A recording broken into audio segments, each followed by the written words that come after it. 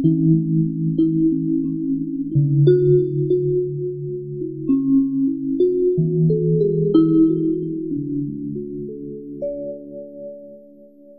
Manish Sharma obtained his B.Tech in Electrical Engineering from IIT Kharagpur in 1991 and worked in the integrated circuit industry for 3 years before joining graduate studies at Stanford University in 1994. He obtained MS and PhD degree in Electrical Engineering in 96, PhD in 2000. During 2000 to 2006, he was a research scientist at Hewlett-Packard Research Laboratories in Palo Alto, California, working on materials for magnetic random access memory applications, nanolithography, and on the MEMS-based biological sensors. Since 2006, he has been at IIT Delhi, first with Department of Physics and now at Center for Applied Research in Electronics, where he is currently an associate professor. And let me add that he is also coordinating and the principal coordinator of a giant project on nanofabrication, which is under which a nanofabrication facility is being created in IIT Delhi, and Dr. Manish Sharma is the principal coordinator of this facility. So I invite Dr. Sharma to give his invited lectures on magnetic nanostructures at RF frequencies and computing applications. I'll be discussing magnetic materials and devices made with magnetic materials. However, this is a computing and quantum computing symposium, so I will actually discuss the last part showing how magnetic materials can actually be used to make devices for new computing applications. So I'll try to link one part of my work, which is basic material science, with the devices part, and I'll start with a brief history of magnetic materials and how they have been used traditionally in computing. One of the most important things that they have been used throughout for computers is for storage devices. So I'll just give you a very quick history of how they are used for storing memory, and then I'll go to the rest of the part of this talk. Very briefly, most of the work that I do is related to magnetic materials, but the kind of applications that I work on are jointly with several faculty. The principal work that I do is work on nanomaterials, nanowires and nanoparticles for testing their magnetic properties at gigahertz frequencies. So there is a very practical application for this. This is for high frequency inductors for application in a cell phone. That is part of the work that I do. Another work is pattern media for storage, and that is more basic materials work. I also work with other faculty in the physics and the biochemical engineering departments. With the physics people, I'm working on graphene. My work is largely the experimental part, but the PhD students I share with people in physics, they work on the theoretical modeling of the electron transport, especially in the presence of magnetic fields in graphene. The other work I also do with the biochemical engineering department, we won't be talking about this part today, is related to the synthesis of nanomagnets using bacteria. These are natural bacteria which synthesize nanomagnets. So I'm mostly interested in the materials characterization of those magnetic materials. So I'll start with a very, very fast review of how magnetic devices have been traditionally used in computing. One of the first storage mechanisms has been iron, it's actually iron oxide. It's actually an iron wire which is wound around like a rheostat on a spiral coil, and the top surface of the iron gets oxidized, so it becomes iron oxide. And what you are doing is, by applying very high fields from an inductive coiled head, you can magnetize or demagnetize parts of the wire. So this is a very, very early form of storage. It was first demonstrated, I believe, in 1910 or 1908 as a practical device. So it's actually the way magnetized, it's actually a piano wire on a cylinder, and it was in fact really quite reliable. So you could store data on it for several years. Of course, the storage density was very low, but you really could store serial data along the wire over a long period. So obviously I'll skip quite a few stages in between because this is going to be otherwise a very long talk. But one of the common devices which we were aware of at least till 5-10 years ago, let's say 10 years ago, was the cassette tape. It's still used a lot, especially by people who deal with high fidelity audio recording, and that's basically the cassette tape. A different version of it was obviously used for videotapes, where the recording mechanism, the material is the same, but the mechanism by which you record is different, because it goes, instead of bit by bit storage along the cassette, along the tape, it's actually what is called helical recording. So the bits are actually in a helical pattern on the same tape. It gives certain advantages in terms of reliability. So, but the point is that these devices are all serial storage and sort of serial access. So if you want to read or write, you have to know where you are in a serial data. Then you go to a hard disk drive, which fortunately or unfortunately is still being used, although it's one of the very old media. The good thing about a hard disk drive is it is semi-random access. You can actually move the head back and forth and access somewhere along the platter where the data is stored. However, it's not truly random access. You still have to, once you go and latch onto a track, you still have to go serially along that track to read or write data. So you could call it not necessarily 1D, but not necessarily totally random access as well. So some people call it 1.5D random access. So it's between the first and the second dimensions of storage. One of the reasons why the hard disk drive has been so successful, the first commercial available ones were made by IBM. It was called RAMAC, so Random Access Memory for Computer Storage, some acronym like that. It was available in 52 or 54. I was trying to get a decent picture of it, but I couldn't find one, so I haven't put it here. But since then, even today, the best way to store computer data, especially large amounts, has been the magnetic hard disk drive. And nowadays you can buy terabytes of data for less than $100. And I'll come back to what the storage density means here. So there are actually different ways of storing data. One is what is called longitudinal, another is called perpendicular recording. The reason I'm showing this slide is essentially what is happening is, as you store data longitudinally, the bits have very high demagnetizing field and they don't like to point head on, and it is better to have them aligned perpendicular to the plane of the medium. So perpendicular recording allows you to go to much higher storage densities and also slightly faster read-write access. However, it has its own problems in terms of how the head and how the media is designed. This is what is called CPP, current perpendicular to plane kind of geometry for the read access, and then the perpendicular medium itself has to be slowly, as the densities go up, the medium also has to be improved further, which brings me to the real point of this. So everybody here is probably familiar with the Moore's law, but the Moore's law is not valid just for CMOS chips, doubling every 18 months or doubling every 2 years. It's actually valid for a series of components, pretty much all components related to computers. And this is a curve which is from Hitachi's website, and Hitachi really boasts it, or IBM rather.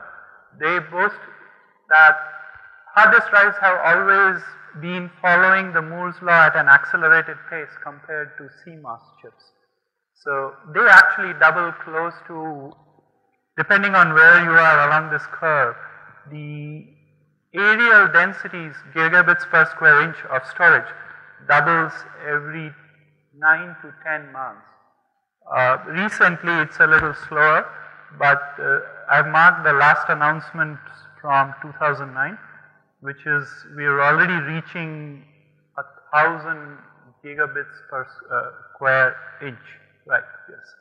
So that typically people think is pretty much the limit of hard disk drives in terms of storage data. There is a big penalty when you store a gigabit of information in a square inch. Yes, you can make the hard disk drive smaller. However, you have to spin it faster in order to access it, and that has its own power requirements. So essentially people think that maybe another 5-10 years you'll start going to flash as the main storage. However, that's what people thought 10 years ago. The biggest thing here is that the way the technology has advanced is different from the way CMOS chips have advanced.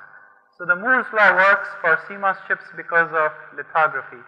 So people have been able to scale down further and further the basic component of all CMOS, which is the FET, because you can scale the gate length, you can scale the contacts, the whole lithography shrinks the size of the gate, whereas the functionality of the gate remains the same. However, in the case of the hard disk drive, the advances which make the Moore's law possible are different. They are essentially not about scaling by lithography. They are about scaling the read and the write head, and they are about scaling the patterned media. So this picture is essentially about how the hard disk drive medium will scale further.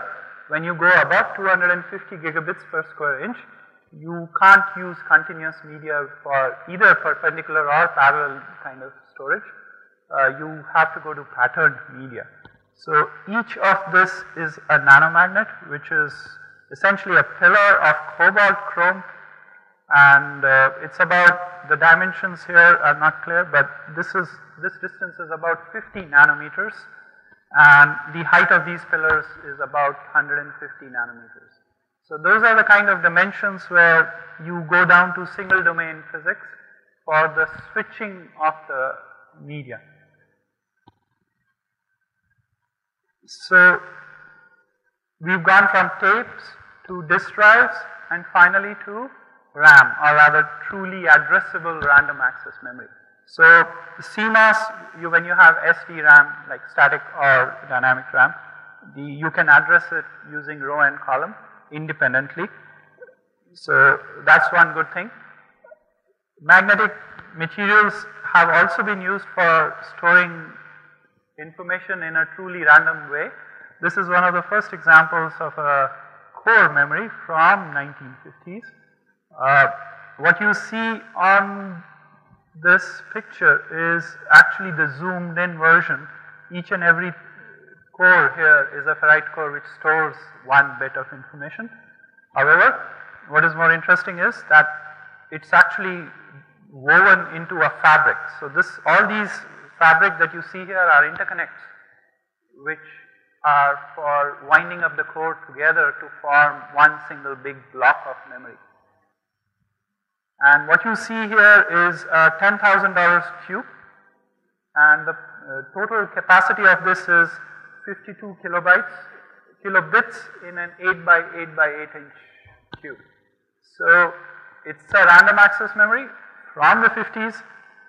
The good thing about it is it actually works really very fast compared to SRAMs and DRAMs. It is limited not by the switching speed of inherent or in the magnetic bit, it is actually limited by the current drivers which could drive the fabric.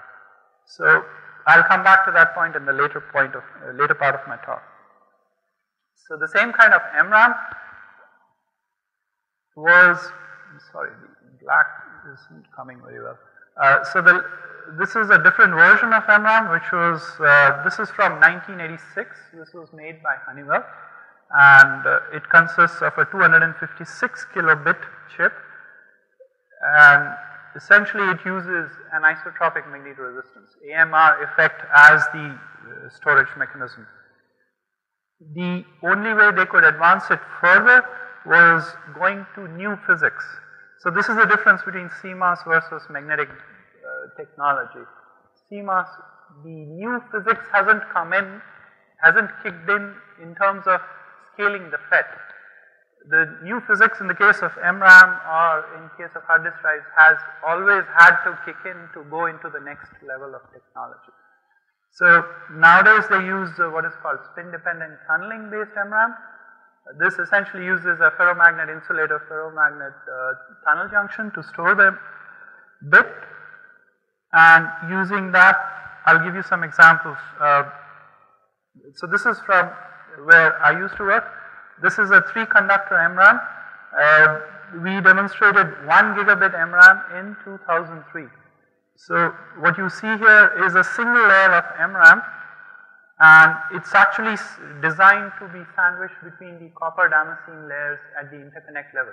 So this is planarized copper interconnect layer 1, and this is copper 2, and this thin black line is where the magnetic tunnel junction layer is stored. So it's planarized and made in such a way that if you wanted to make multiple layers, you could actually potentially stack it. So this demonstration chip was done on a 6-inch wafer, and each chip is 1 gigabit, including all the working CMOS with this.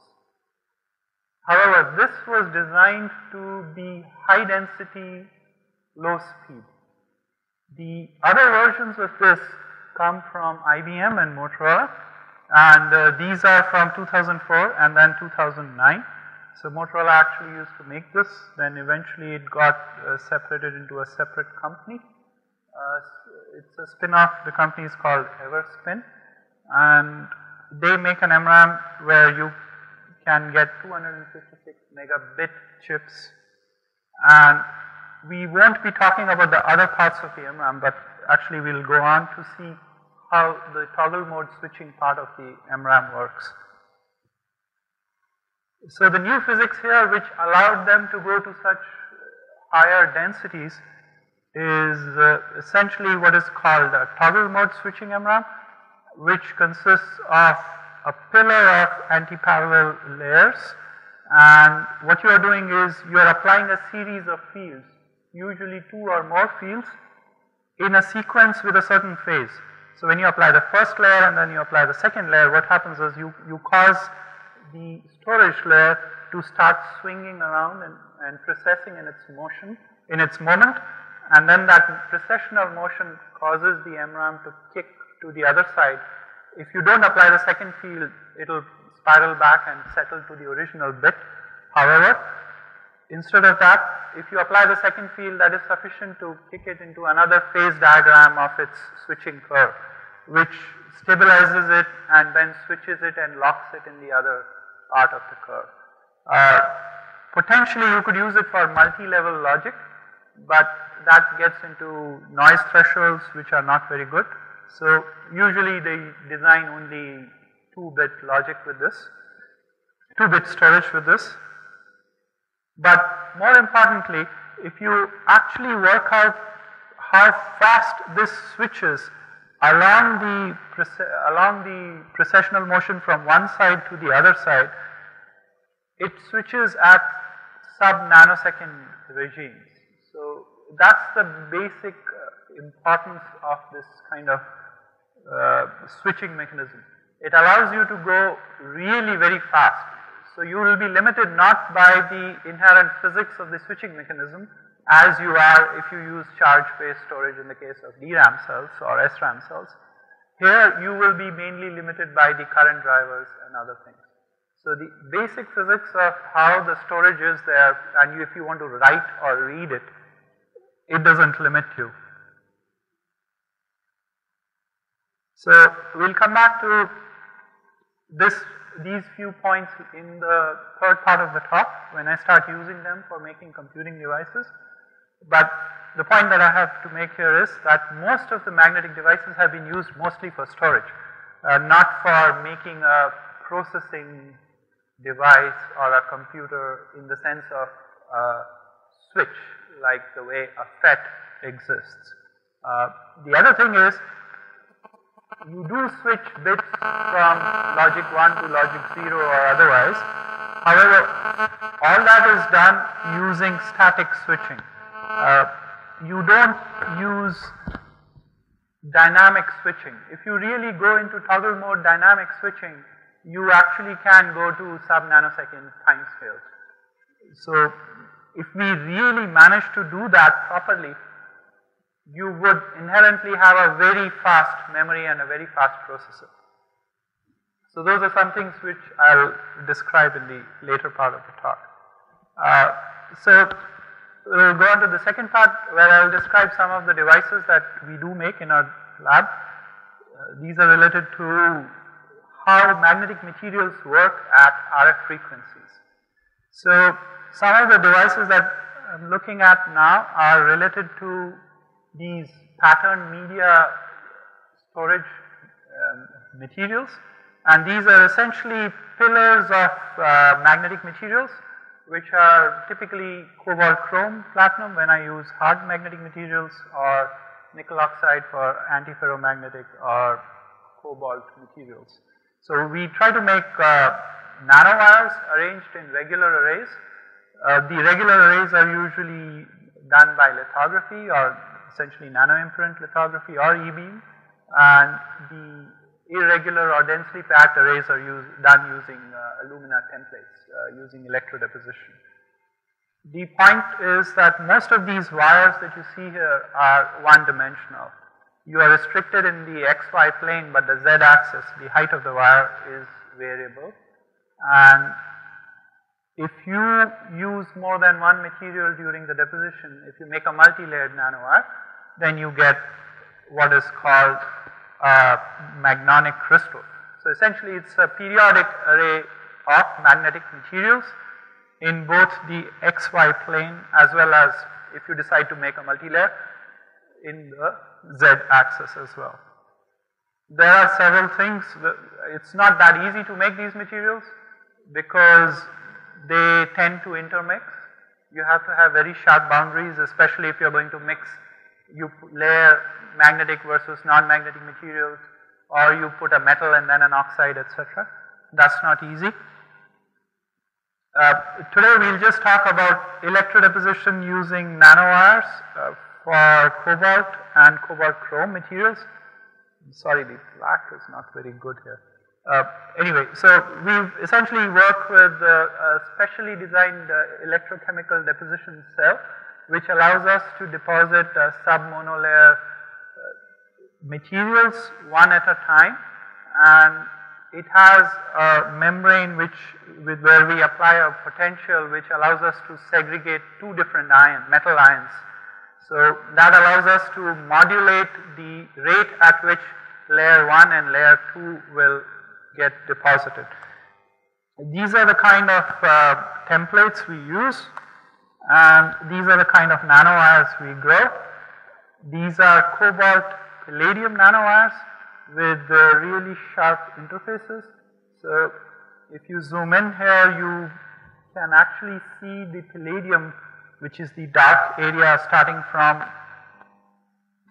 about here till about here, and then the interface is extremely sharp. What that means is the cobalt and the palladium, the magnetic and the non-magnetic interface is extremely sharp, and it will not scatter spins.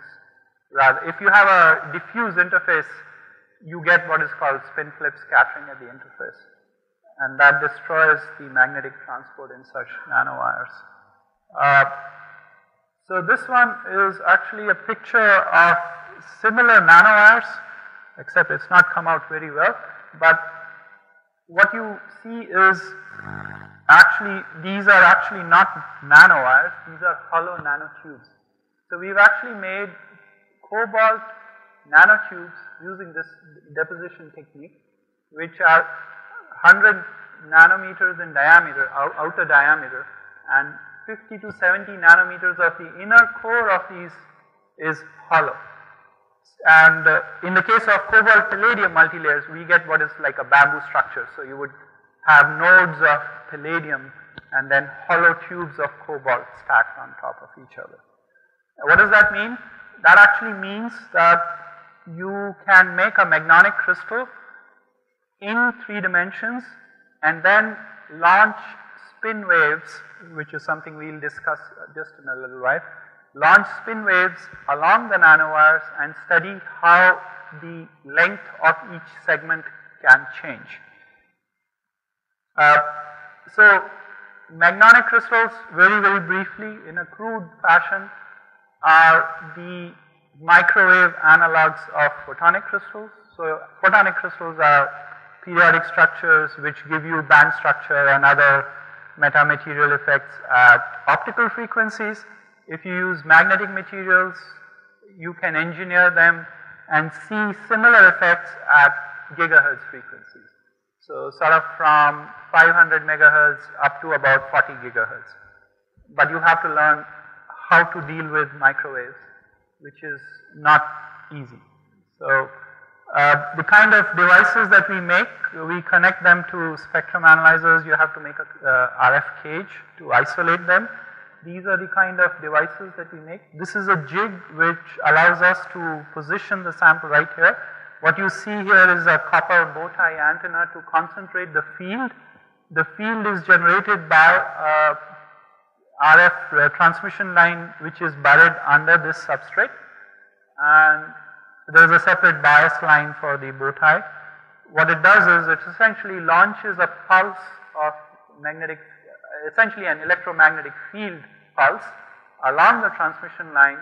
When it comes close to the bow tie acts as a near field antenna, focuses the wave and causes a very sharp magnetic field to be applied right where you put the sample. So if you do that and then you sweep the frequency, what you get is an absorption curve over a certain band. Sorry, I used black again here. So this is essentially from 8 to 20 gigahertz, this scale, and what you can do is you can measure the return loss at different frequencies of any wave that you launch in the transmission line. And essentially if you apply an external field, a DC bias field, you can shift the return loss where you get the maximum return loss. So this is in terms of frequency. I'll show you the time domain curves for this as well later. But what it tells you is that certain frequencies, this is acting as a tunable filter. So at certain frequencies it will absorb the wave which is going through the transmission line. At other frequencies it's just going to let it go through. So you can do the same thing using ESR or FMR spectrometers as well. You would essentially get a very sharp modulated peak of absorption. Typically you get a very broad absorption which corresponds to sort of electron spin resonances at the atomic level from the electron sort of cloud which exists in your metal. But when you get a very narrow peak like this in the frequency domain, what essentially it means is you have an FMR absorption, not an ESR absorption. So this is the kind of structure that we make, and just to show you, this sort of propagation can be modeled directly using micromagnetic modeling, and what you are seeing on the right are the FMR modes of the material that we made, the array of nanowires, and it shifts as a function of applied voltages and essentially applied fields. And the same thing, if you have a Fourier transform, you can actually see it in time domain. So what you are seeing is the precessional motion in the 3 directions of the spins of each of the nanowires together, and each of these curves is essentially telling you the way the nanowire is launching a spin wave from one side to the other. And as a function of the applied field, you can tune which particular mode gets excited. So we've actually tried to make a tunable filter with this. We've got some results, not particularly great because better results have been published by others. You can use this material to make negative refractive index materials as well. This is some results which were published way back in 2001. So if you are a material scientist and if you don't read electronics literature, this is what happens. So I started working on this problem, and then I realized that the microwave people knew about metamaterials in a different sense of the term, and they've been doing similar things, however at very different geometries. So they made some devices which are called circulators. You have multiple ports and you can launch the signal in one end and get it on the other side. Okay. So now I'll come to the third part of my talk, which is how to use these magnetic devices, especially this precessional switching and storage in magnetic devices, and make some real applied computing device with this. So before that, I'm just going to show a couple of slides that these are other slightly different branches of magnetic applications of materials, such as essentially people have tried to use the spin degree of freedom of electrons for quite a while. So pretty much all CMOS works on only manipulating the charge, so essentially the mobility of devices. However, there have been proposals that you could somehow have majority spin and minority spin electrons somehow segregated in the same semiconductor and then manipulate how they transfer. So I'll just mention a couple of major issues in terms of materials which have been there with magnetic, this kind of separation of spins. The first problem is you can't inject polarized electrons, spin polarized electrons into a material that efficiently. So people have been working with gallium manganese arsenide and gallium arsenide mainly because it is one of the best materials with the longest, what is called the spin, the relaxation length. So essentially, when you inject polarized electrons in any semiconductor, there is no preference for one versus the other spin channel. The spin up and the spin down channels, there's a major amount of scattering between the two. The probability of scattering electrons from spin up to spin down or vice versa is very high. So in the case of gallium arsenide, the relaxation lengths, the spin relaxation lengths are very long. Very long in the sense that all you want is several hundred microns. You don't want more. People have proposed using a 2D electron gas to manipulate this, and there have been different geometries for this. Most of the work on gallium manganese arsenide was done much earlier. People still do it. And the other issue actually which I haven't mentioned here is related to what is called spin injection. So transferring, if you have a ferromagnet metal, it has at the Fermi level spin up or spin down, whichever way you want to think about it. You have a major difference of the density of states of one versus the other electron. However, to transfer that into the semiconductor, the interface has to be engineered.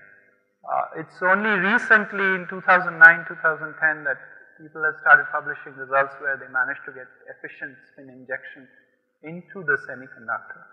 So today I'll discuss some of the work that we are trying to do using precessional transport of signal through transmission lines.